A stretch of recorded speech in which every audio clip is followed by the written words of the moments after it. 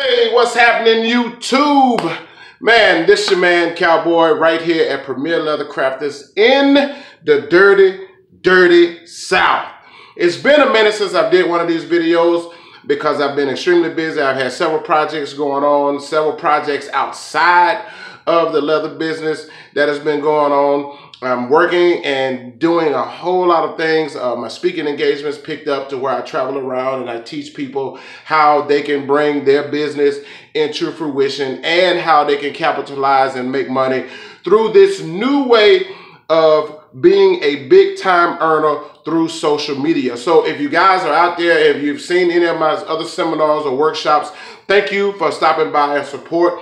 And if you haven't, then I encourage you to check that out. I'm on Facebook under Strategic Target Marketing, or if you would like me to come into your area and teach you how to make money and sell your products online through social media, then all you have to do is check out my other page, Book Robert D. Muhammad, and then I will come into your area and we'll set up a workshop and seminar and teach you guys how to do that.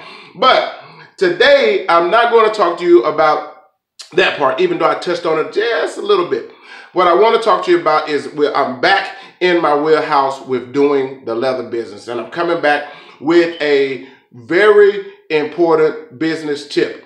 Now, through the times that I've been doing this, and I know I did several another video to where we talked about edge burnishing. And along the way, even though with all of my other projects going on, I still managed to go into different parts of the country and talk to the old school leather crafters and get those golden nuggets of information of how to make your products pop and how to make them look more professional and look more on a professional level. I guess you could say that's the best way to say it. So, and there are a whole plethora of things out there. Now, again, you guys always know that I am a Tandy guy. So yes, I have been buying the gum trag. You'll see that abbreviation a lot, especially in the leather guilds or on the leather pages. You'll hear a lot of people talking about the gum trag. Now, I don't know how to pronounce this. Tragacanth, I guess that's how you can say it. Tragacanth. This big weird word right here, maybe my country grammar is not bringing that out. So a lot of people just say gum trag for short. And it is a burnishing agent. Now, this is good. I buy this stuff by the 32 liters. I buy the big bottles of it. Now, and when I first started using this, for a long time I've heard about gum trag, but I never used it in any of my products until actually I saw it work.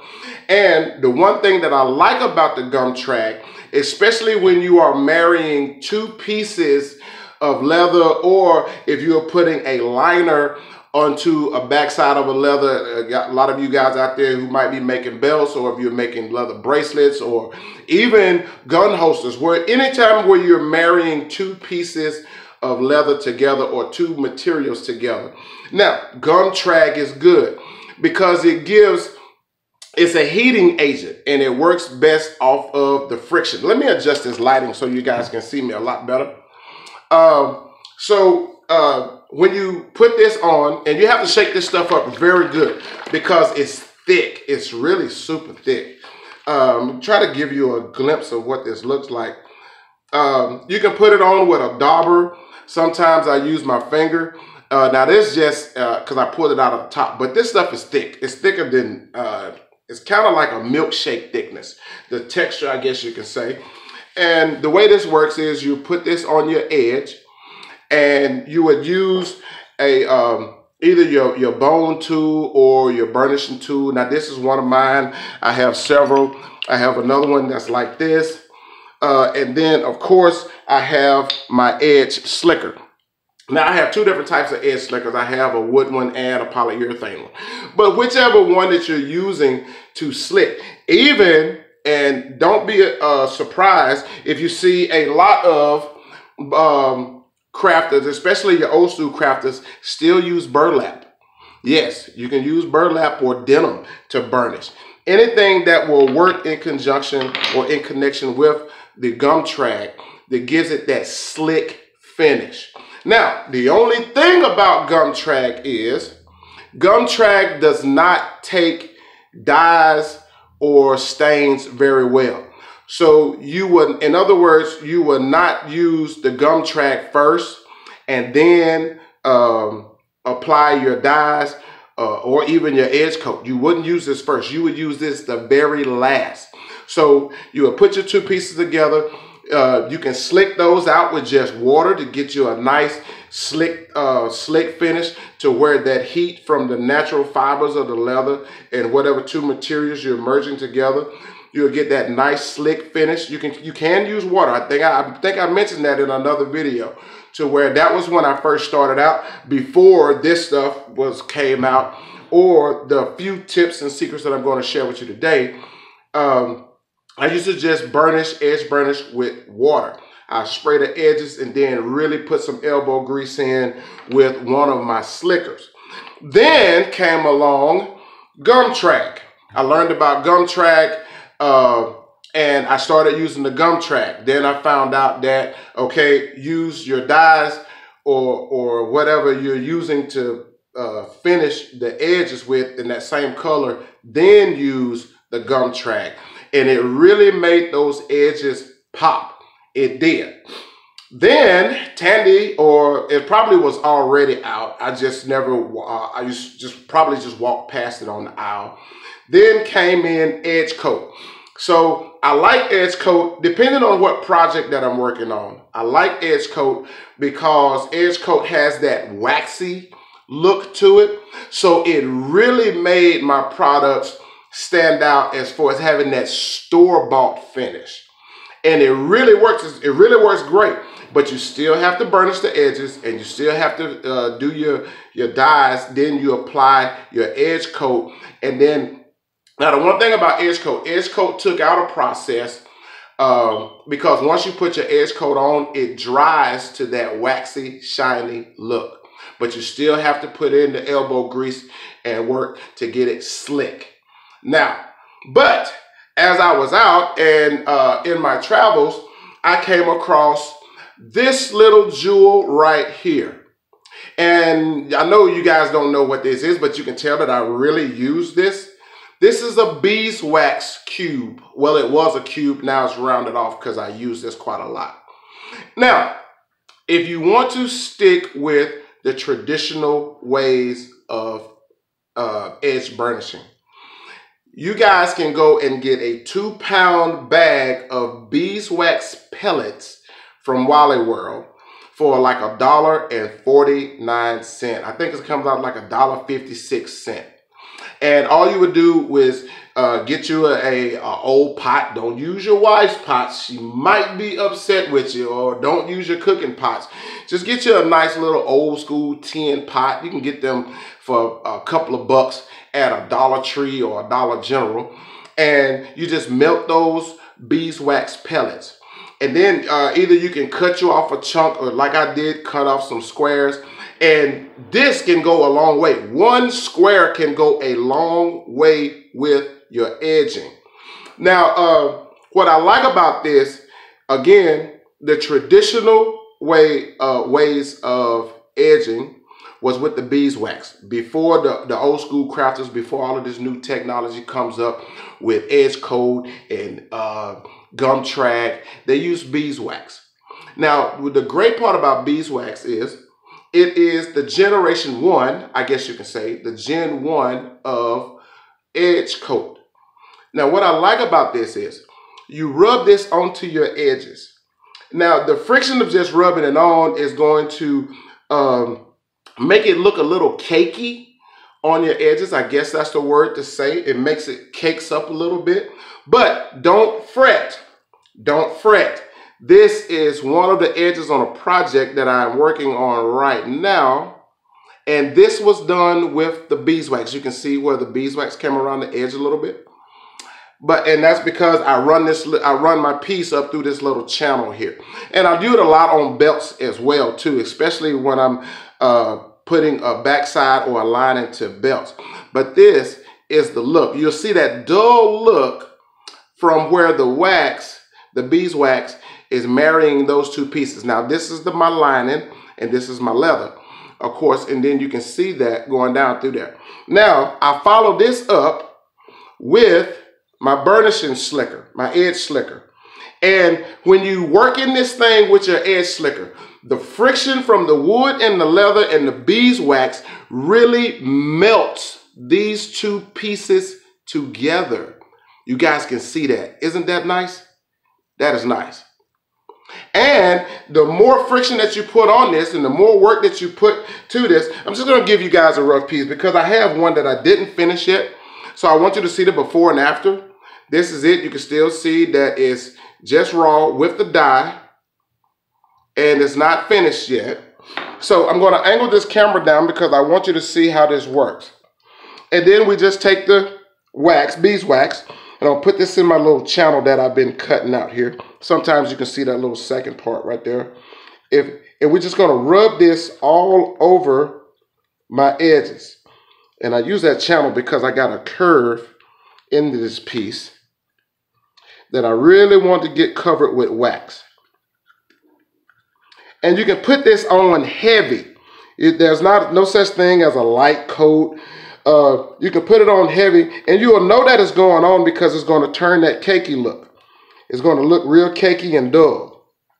And we're just going to rub this all across the edges. See, there, I guess you guys can see how it's caking up here. That's a good thing. Then I'm going to come right back with my edge slicker. And we're just going to work this. And the friction from the edge slicker and the leather. Now, and this, again, this is just if you want to stick with tradition. Now, you can become one of those crafters that's just all into the new age way of doing things. But I'm going to tell you, don't sleep on your customers who know custom leather work. And they have been buying and they know what they have into it. And this also goes into your pricing point too by doing these extra old school stages because you want your customer to see the work that you put into their piece. So sometimes, now if you have a schedule like mine and a lot of other crafters that are out there, you know, sometimes you want to get straight to the edge coat or you want to go straight to the gum track because you have to speed up time a lot. Now with the edge coat, you have to let it dry, and as it dries, it'll dry to that waxy look. Same thing with your gum track. Once you put your gum track on, you still have to come back with your burnish, with your edge slicker and slick that gum track down. Now that gum track is transparent, so your colors, it will not cover up your colors or change your colors. And the great part about gum track also is it's water-based. And this is part of the EcoFlow brand or EcoFlow brand. So it works great with all of the EcoFlow or EcoFlow dyes. But what I wanted you guys to see off of this is how it marries the two pieces together. Now, this is a very vital point, and let me bring this back up. This is a very crucial point in your work because you don't want a customer to be able to determine the separation of the two pieces. And that's what all of these little tips and the videos that I put out are for. So it helps cover, it helps mask that seam. You guys you probably have made some pieces or made some products on your own and you just can't get that seam out of it. You still can see where the two pieces are together because it has that line down the middle. Just like if I put my two fingers, put my hands together, you can see that line down the middle. I really like the beeswax over everything else, even above the edge coat. Now the edge coat will go down into the seam of the two pieces, but most likely you're going to have to apply a second coat so the wax in the edge coat can sit on top of that to really mask that seam. Now, when you're working with a liner, a pig liner or a goat skin, this is Moroccan goat skin on the inside of this lining. When you're working with pieces like this, when you trim these off, when you trim the excess off, you want to make sure you remember to angle your blade a little bit so the bottom of your liner is kind of tapered back. That's another hidden little jewel that I learned along the way. Do not cut it flush.